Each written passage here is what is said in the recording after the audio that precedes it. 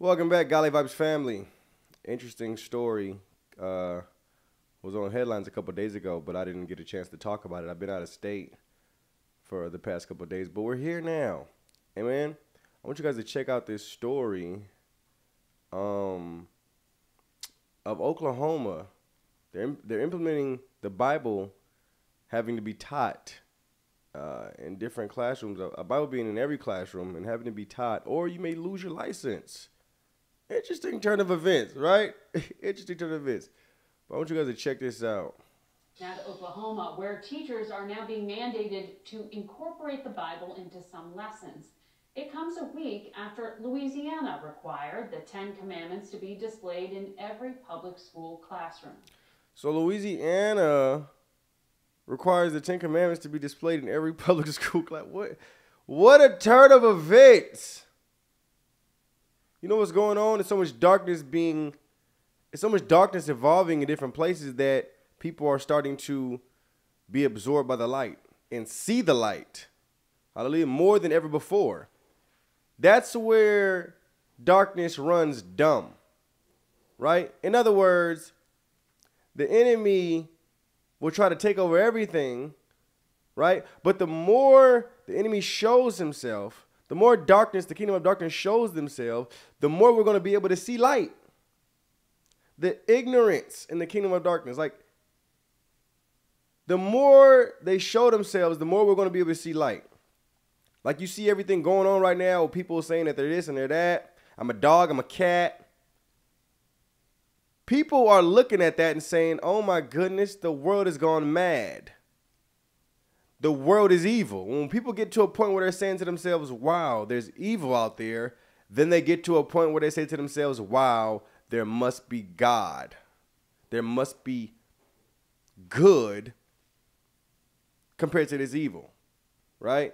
And the evil is the confusion, the separation, the brainwashing, the manipulating, the people thinking that they can be anything they want to be, and the government, the world accepting it.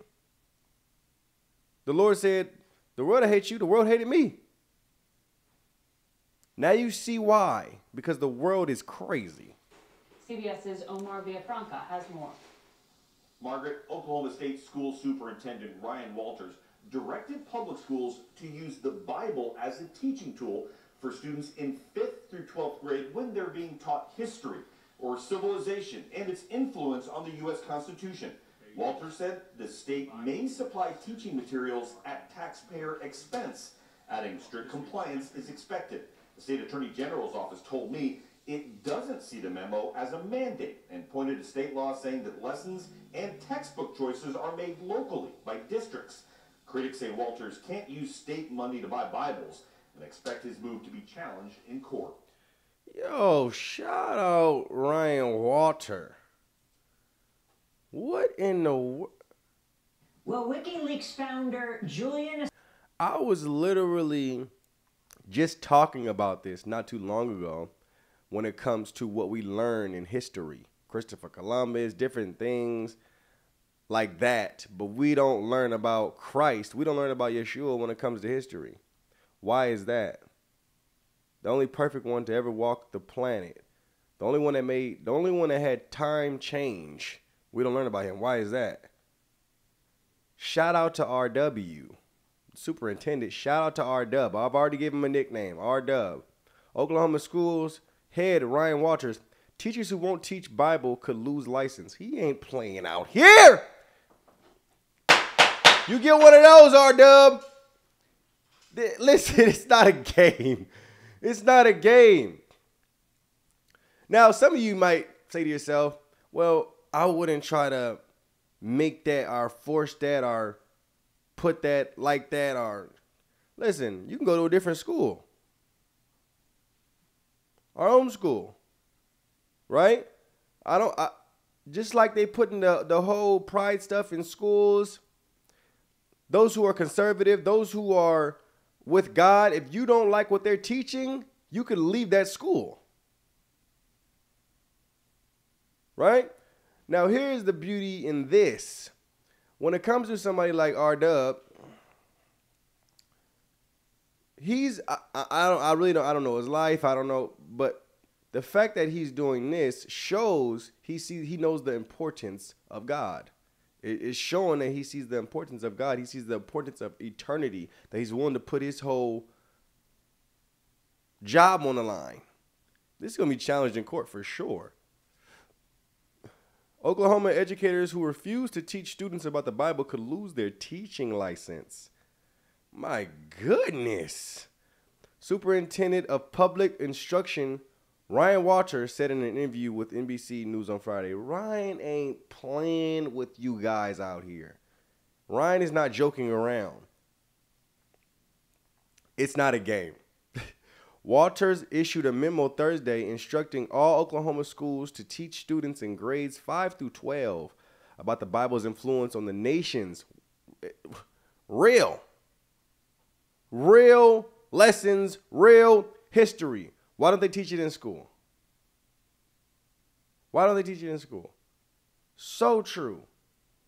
On the nation's founding and historical American figures, schools will also be required to stock a Bible in every classroom. Boy, oh boy. In an interview with NBC News, Walters said if a teacher refuses to follow the Bible instruction mandate, they'd face the same consequence as one who refuses to teach about the Civil War. Come on, Ryan! Yeah! Come on, Ryan! Come on, Ryan! What in... I need to take this brother out to get a meal. You deserve it. Okay.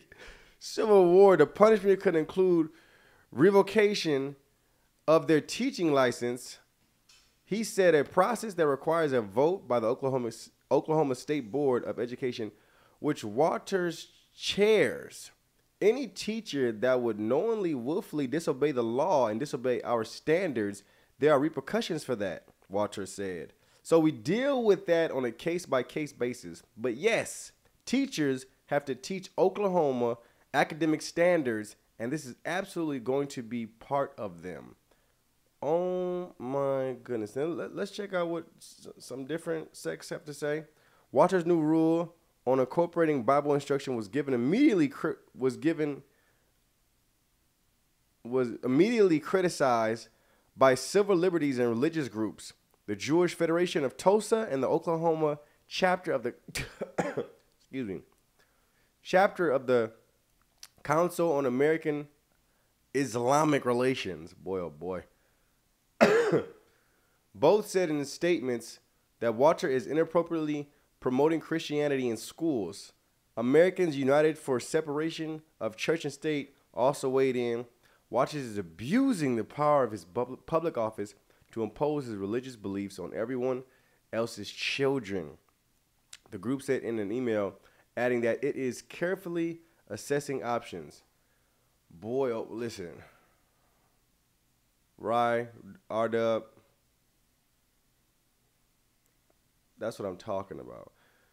When you get to a point where you have that much faith, where you believe it, where you believe the Lord that much, where you believe the word that you're reading that much, where you implement this the way Ryan Walters is, that's faith.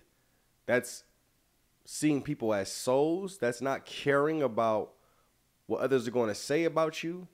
That's not caring about if your job gets taken away or not. That is standing on business. That is being about the Father's business right there.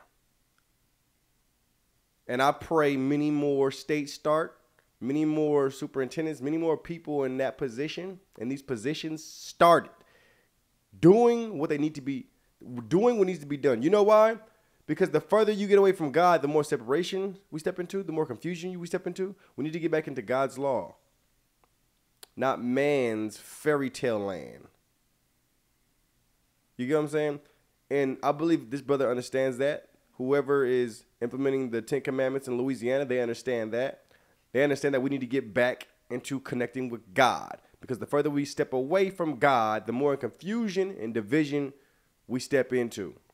The more evil we end up in, the more wickedness we end up in, And the more people are getting rewarded for their delusion and mental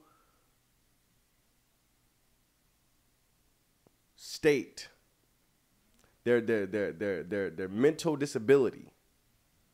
Because believe it or not,